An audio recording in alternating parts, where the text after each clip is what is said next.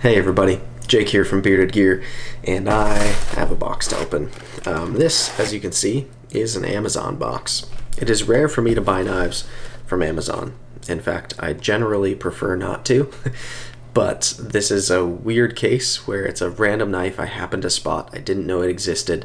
If you've looked at the title already, you know this is the Boker Plus, what is it called?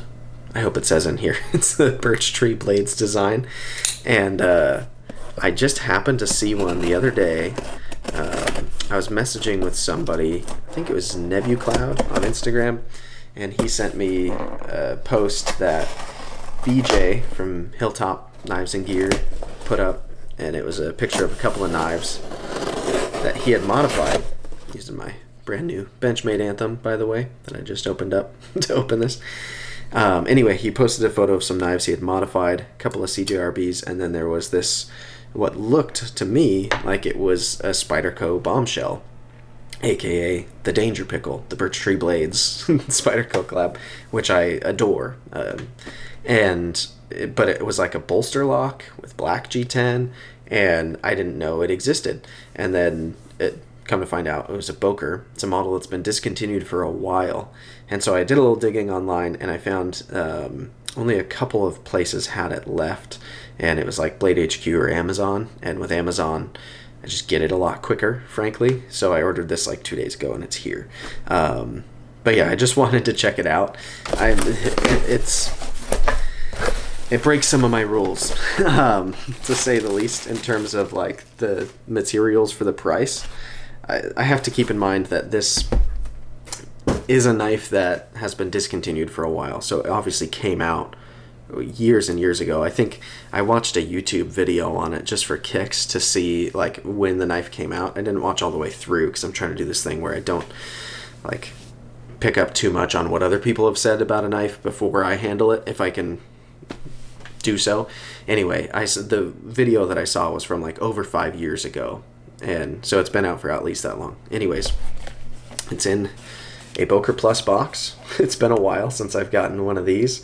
The only Boker I've bought recently has been the Desert Warrior, which oddly enough is from Blade HQ, which is funny. I don't hate Blade HQ, but they're not my favorite. Anyway, I've gotten that knife relatively recently, but it's been a long time before that I got a Boker. And yeah, so this is older Boker packaging. I don't know if they're still doing this. It is sealed, which is nice. The seal isn't broken. This has to have been sitting on somebody's shelf for a long time. I think it's one of those things where it's like sold by Amazon but fulfilled by the actual company who has these, or I don't know how that all works. But anyway, there's a little Boker warning pamphlet thing in there or something. And then look at this beast. It looks just like a bombshell in terms of its lines to me. My bombshell is still loaned out. I think Kyle has it now because I loaned it to Kevin, and I think Kevin sent it to Kyle. So when that gets back, I'm sure I'll do kind of a comparison between them. But look at this thing. It is like an absolutely beefed up bombshell. This thing's crazy. There's a little tool in there.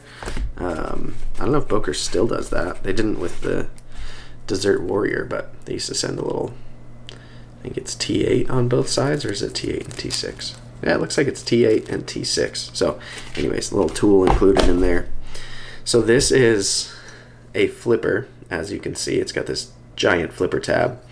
Look how thick that blade stock is. The whole thing is really, really thick. It's a bolster lock that's got like this orange peeled look to it. I don't know if that's titanium or steel, but I'm guessing it's steel just by the overall weight of this. It's also got full steel liners. I'm thinking they're steel. I don't know. I'll have to look into it a little bit, but it's got this really nice backspacer that's kind of like really finely jimped. It almost looks like a geared backspacer.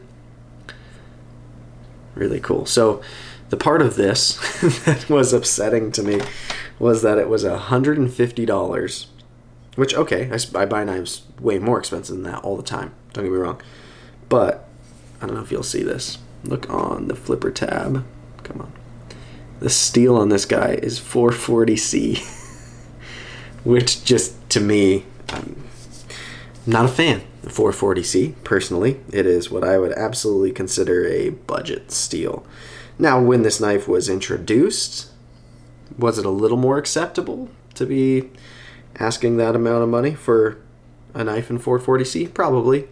I wasn't really into like the hobby side of buying knives at that point like I am now, but in these days, if you announced this knife today and said it was $150 with 440C on it, it's just, I don't think it would fly really, but I think this is on bearings. I'm trying to see in. Let's just give it a thwack and see what happens. No, no, that's bad. Okay, so if I push button it, it's okay. But if I try to, let me light switch it again. Yeah, that's not. But push button, no, man.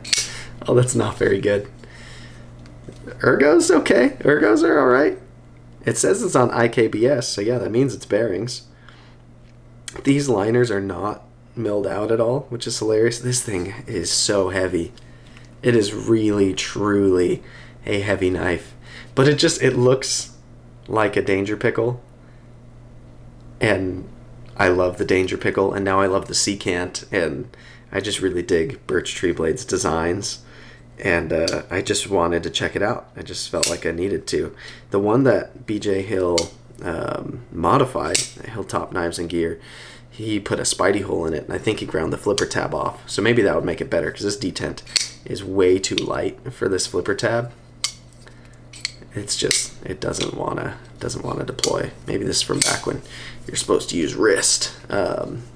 These ergos feel so much like the bombshell though. It's kind of like a slightly beefed up bombshell. It's way heavier and it's bigger, but it's not like crazy huge. Like this knife is not gigantic. It's definitely not small either, but this is hilarious. So yeah, this was literally just a curiosity buy. This was just like, I didn't know it existed. I found out it existed. It's from a designer I like, and it's a design that I already know I like because it looks just like a bombshell. And so I just kind of felt like I had to experience it. And here we are. Oh, that is bad lock stick. I don't know. Maybe it'll wear in. This knife's probably been sitting in a box for over 5 years, to be fair, as well. So maybe it'll loosen up a little or something. The edge on it is really sharp. That's like stupid sharp. But it's 440C, so who knows how long it'll hold that. I don't know. This is funny. So yeah, this is the... Oh, I didn't look up the name. What is it called? Does it say on here? Dang it. This is the... I don't know. Apparently it's just going to have to say in the title. It's a Burchtree design. It's made by Boker Plus. And yeah, that's going to bug me that I don't remember it. I'm going to have to look it up right after I finish this. But it is massive and interesting, and it's here. So I'll be doing a first impressions and a full review on it. I don't know if I'm going to want to carry this all that much. It's just so chunky and heavy. But I mean, I'll carry it a few times. I'll use it a little bit. We'll see what it's made of. I don't know what the ultimate plan for this guy will be. Maybe it'll end up being a mod project, and I'll send mine to BJ as well to get a spidey hole put in it, because that might make me like it more. But interesting. It appears to be numbered as well. There's a 1248, 1248 on the flipper tab right there. So I don't know how many of these were made, but I've got one of them. One more Burchtree in my collection. So there you have it. Anyways, thanks guys for watching. I'll see you on the next one.